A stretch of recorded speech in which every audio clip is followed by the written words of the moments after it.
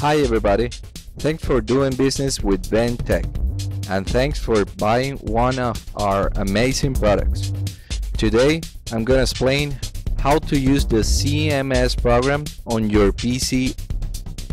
This program allows you to display your IP cameras, DVR or NVRs.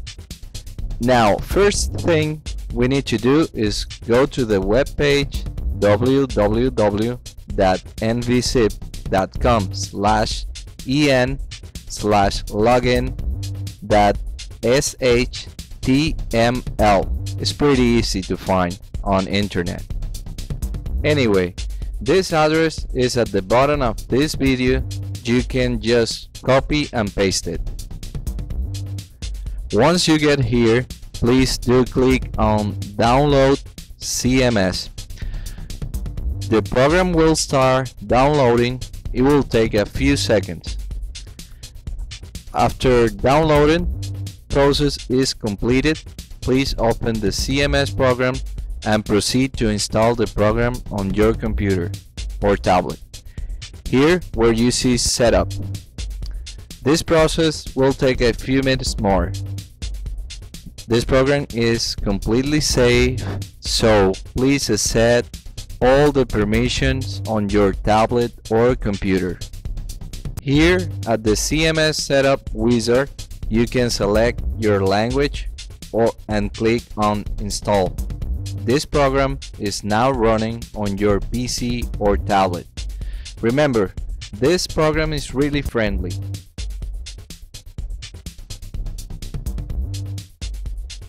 This is the main screen of the CMS program.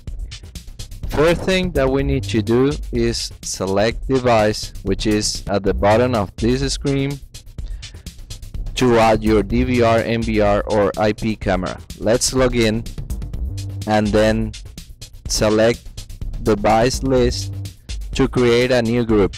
This new group could be called as you like. In this case, I'm gonna call it Ben Tech. Then press OK. The device you want to add is connected to the same network of your PC. It will automatically appear on the left hand of this menu.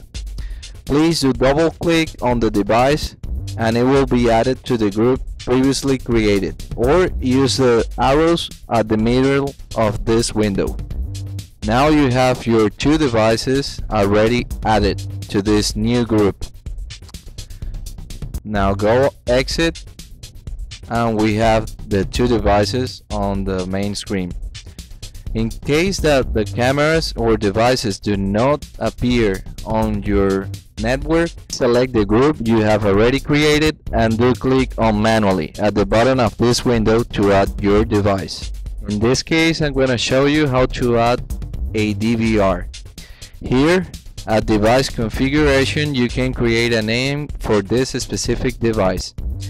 I'm going to call it DVR. Here at vendor, select NVZip, and the connection type, select Cloud SSE underscore port. Please make sure you have selected this option, otherwise the CMS will not work. Here, please introduce the DVR ID. This ID could be found at the main menu of your DVR.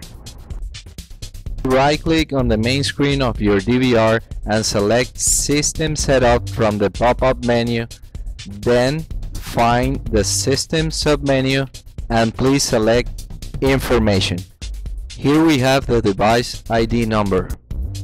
Remember, this ID number is normally where the info icon is for every single DVR or NVR. Okay, let me introduce it manually. After we have already introduced the device ID number manually, let's go to press OK. Let's carry on and add an IP camera manually. Please select Manually again. Here at the device configuration, please introduce a name for this IP camera. At vendor, please select NVZip again, and connection type, select Cloud SSE port. So now let's get the device ID from our IP camera.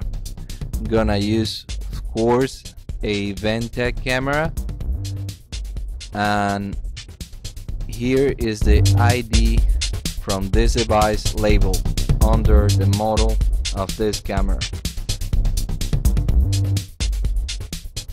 Go introduce it manually and press OK. Alright, here we have our devices already added. Please click on Exit. Here at the left top of our main screen, the groups are listed. In this case, we created only one group called Ventec, and here you have the devices added to this specific group. Please do right click and select Connect All. Here we have all the cameras connected to both devices. The DVR I'm using right now has 16 channels, but only 4 channels have cameras connected to them. The IP camera. Once you are here, you can swap your cameras to different positions. Now all the cameras are together. I'm gonna select Split 6, and there you have all the cameras connected. On the other hand, you can select only the channels that you would like to see from the added devices. By selecting the DVR, there we have all the channels displayed from 1 to 16. As I said before, we are only using 4 channels from the 16. First, select the frame where you want your channel to be displayed. Then select the channel. For example, I have selected the first frame with the channel 1. Display channel 2 on this frame at the top. First select the frame by doing only one click and select channel 2, and so on with the rest of the channels. Let's minimize DVR and select the IP camera. If you do click on this IP camera, only one channel will appear.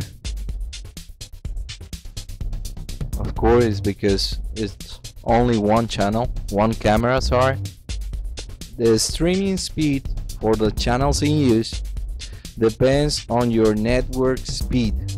The network speed where you are remotely connected, and the network speed where the DVR is connected. Once you're here, you can swap your cameras to any position as we did before. This is a really friendly program, and now I'm gonna show you the functions on this CMS program. The first one is the device function, and this one allows you to add new devices, modify or delete previously added devices. Here at settings, it shows you 7 different subsettings. The channels setting allows you to modify streaming video resolution for every channel individually. You can see the different channels on your left hand by selecting enable previewing. Channels might be shown on your main screen, otherwise you will not preview this channel. This option, you can control your PTZ camera.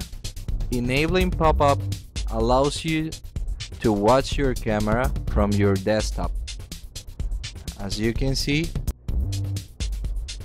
your cameras on your desktop while you are doing other tasks, and you can modify them.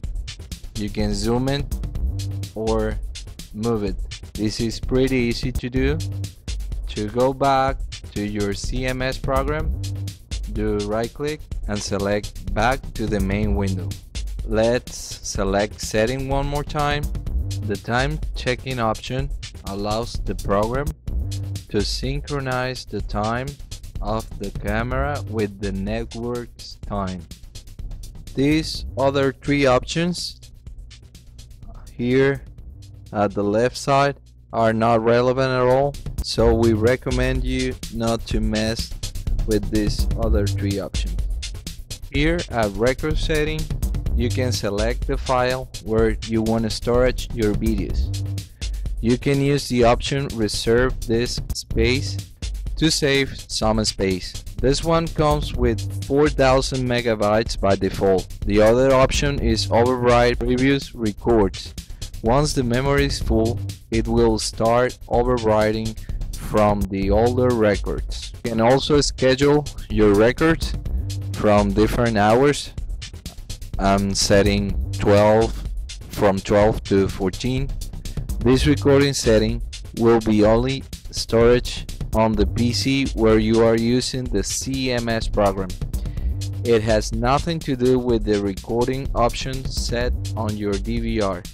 This is like an alternative recorder, and it could be useful whether your DVR hasn't hard drive. Here at the record all, you can start recording all the cameras at the same time. Here you can see like a leader camera signal at the bottom of each frame. On the other hand, when you use stop all recording, it will stop recording.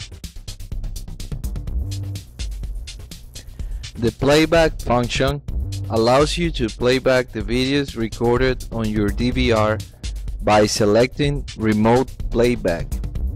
For example, if you're gonna reproduce a video from a week ago, you can do it by selecting one of the days from the calendar on your left hand. Otherwise, you can play back the videos recorded on your PC by selecting local playback. Here you can play all the channels at the same time or play only the channels selected one by one. You can also play your old videos by date, selecting the date from the calendar on your left. Here you can make a snapshot of the main screen. At layout, you can split the main screen on 8 or 6, and you can also do pop-up as we did before. Go back. Here you can change the CMS login options. All our DVRs come with the username admin and the password is blank. After minimize this program, you can open it here at the desktop or down here on your desktop. Finally, if you're gonna close this program, please use the power sign at the bottom of this window. Thank you so much for your attention and for doing business with BenTech. Do not hesitate to contact us anytime.